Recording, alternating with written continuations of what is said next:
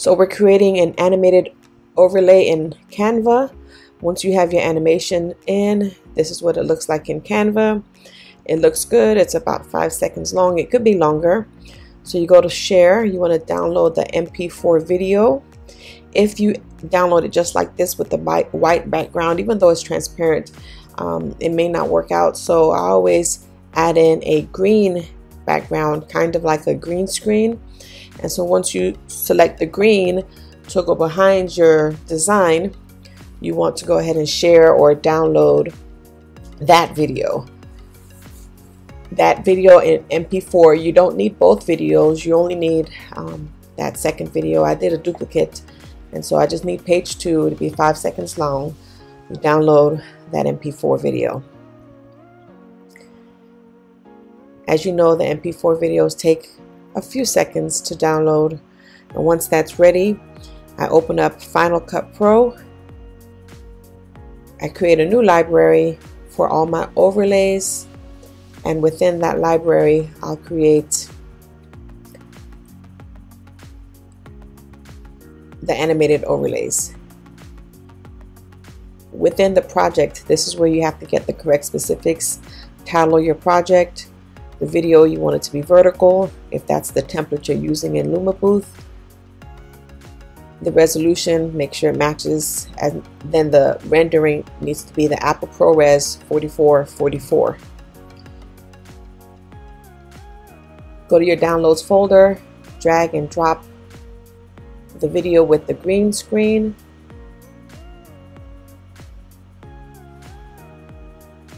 And with that video selected, you want to go to your video effects and select keying.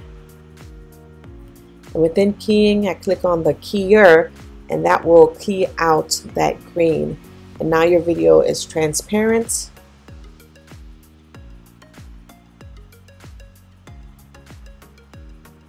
This video again was only 5 seconds long, and so since the finished boomerang video would be longer, I just copy and paste that clip 4 or 5 times depending on the length of your final video. And once that's ready, you can play it back. Everything looks good. You can get ready to share it. Export that file. In settings, you want to change the settings to just video only. Again, the source, the video codecs should be the Apple ProRes 4444. That's going to allow you to preserve that transparency. Hit next, name the file to save it. That will take a couple seconds or minutes to render. Once that file is rendered, you go to your wherever you save the file, and then you want to right click that file and select encode selected video. You're encoding it, and you're going to choose HEVC 1080p and check preserve transparency. That also will take a couple seconds, and once that's completed, the video is ready. Now once that encoding is done, I like to take the file and rename it HEVC, just so that I know the difference between the different versions that I now have on my MacBook.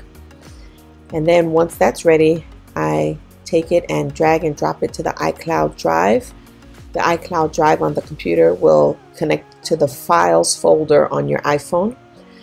I create a new folder for each event using the date, month, year, and that's where I want to have the final resting place for that animated overlay. And I know where to find it when I'm ready to do the capture settings in LumaBooth.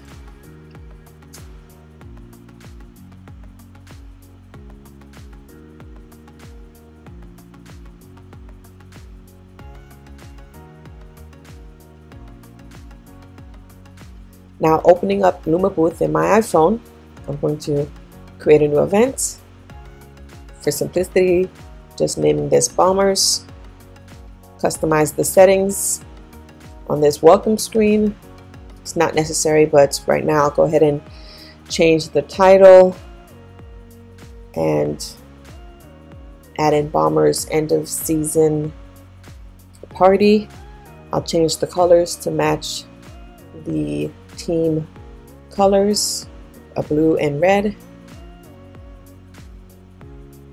The background, instead of the gradients, changing it to the solid blue, and then when I go to font, changing that font to red, and then also changing the font size. Capture mode, only want the boomerang 360. I do a 4-second countdown,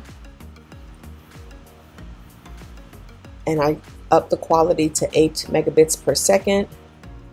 Change the rectangle to a full HD 1080 by 1920. I choose the preset of fast, slow, fast, slow. It starts off in normal speed, but the slow speed of 0.25, I think that's a little bit too slow, so I tend to adjust that a little bit. So the clip speed, I increase that to 0.05. And then the 2x, the clip speed, I decrease that to 1.75. It makes minor differences, but in clarity, that's what I like.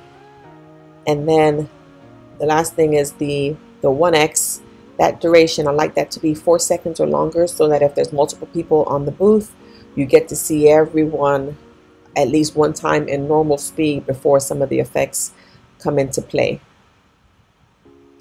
And then just some minor tweaking, making sure I like the balance of how long the slow-mo lasts and how the clip will finish out. Going down a little bit further on the capture settings, add overlay. Now it takes you to your iCloud Drive on your phone. Find the folder for LumaBooth and where you saved it. You should see that HEVC file. Select it, and then it will add to your capture settings. And then if you have a soundtrack, or if you have before recording, after recording, you can add it here as well. I have an after recording for my outro. It's just a short 3-second outro video with the company logo and company information. So I'm going to go ahead and add that in as well.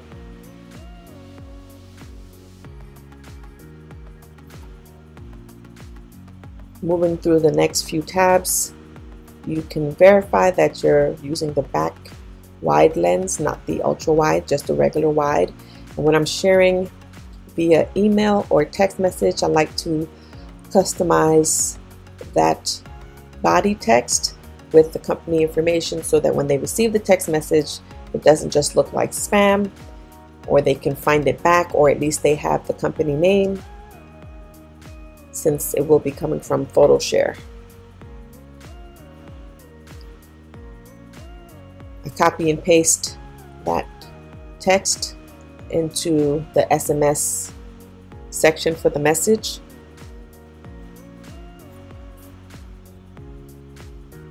Save those settings and then move on. I deselect Instagram and I deselect Twitter. All the other settings I leave on. Virtual attendant and the survey, I skip past those, as well as the disclaimer, and then I launch the event. I went outside for a quick video. I didn't feel like setting up my booth. Did a quick spin around. The file is rendering, and here's the playback. When I click on the share, I have the methods. Sharing to a cell phone by SMS text message. I'll show you what that looks like. It will have the company information. When you click on it, they'll be able to download and view it. If I share by email, typing in the email address, again, I'll show you what the email looks like. It's going to come from PhotoShare, but same thing, it'll at least have your company information, and then the other options of AirDrop. Very straightforward. It's going to share within seconds, and then finally scanning the QR code, you put that up, and then the customer can scan that. So here's what the final video looked like. Normal speed, slow-mo at 0.5, then it speeds up to 1.75, and then the boomerang back around. I hope you enjoyed the video, and I hope it helped you. If you have any questions, please leave it in the comment section below.